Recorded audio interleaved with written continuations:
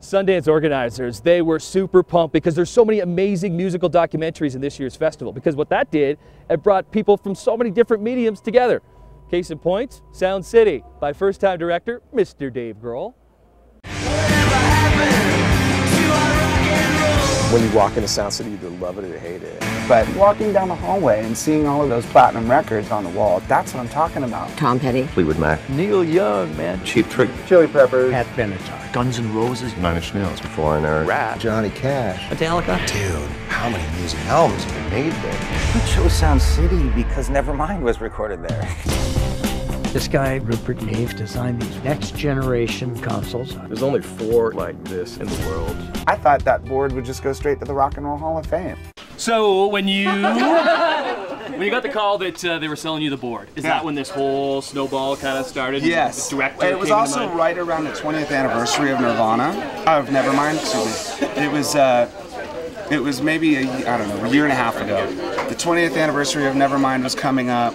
The studio was closing. I bought the board and I thought, wow, well, what an incredible thing. The board that is responsible for the person that I am now I'm reunited with it and around the 20th anniversary of Nevermind. So I'll just make like this little short film to talk about that and how important that is to me.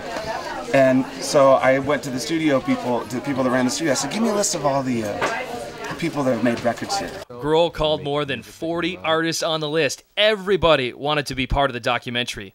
When he explained it, he said, there's been a lot of great music gone through that board, and it started out just interviews. He just wanted to do interviews of people who recorded hits through the board, and it grew into this thing of, then he said, well, now let's put artists together and have them write like a song, and then we'll go and do premieres where we'll play, and it blew up into this huge thing. And the gnarly couch, the fuzzy walls, like it felt like visiting someone's like 70s bunker. Like it really did. Like it's like some evil Bond villain from the 70s lived there, But the cool thing was like you could feel the history of the place. Even Fleetwood Mac veteran Stevie Nicks took part after overcoming her own reluctance to be on camera.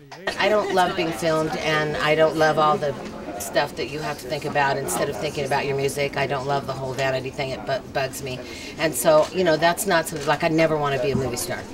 That's just not in my thing. Just a rock star. Thank you. But the rock star is okay because you don't have to do that much. You really just have to work on your music, and that's really where my heart is. So, but this is all very much fun. Now, it's a long way from LA Sound City to Alabama's Muscle Shoals, but both were hotbeds for music and subjects for a documentary at this year's Sundance Festival. This idea that this was happening in sort of the belly of the beast of American racism during, one of the sort of worst times.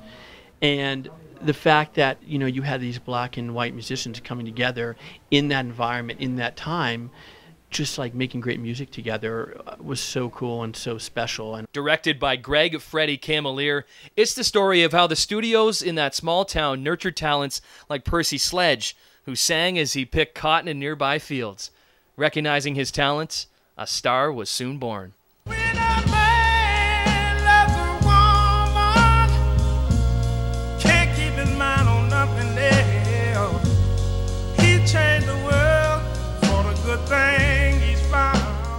And soon, musical artists from around the world were knocking on the doors in Muscle Shoals. We just felt incredibly blessed and lucky to have all these great musicians, take their time to share their stories with us. We knew how special that was, and we just felt honored and, wanted to do a good job. And then there was 20 Feet from Stardom, the Morgan Neville documentary about those backup singers whose careers were spent at the corners of the spotlight, not getting their due until now. And those singers like Darlene Love, Tata Vega, and Judith Hill performed at a special show during Sundance.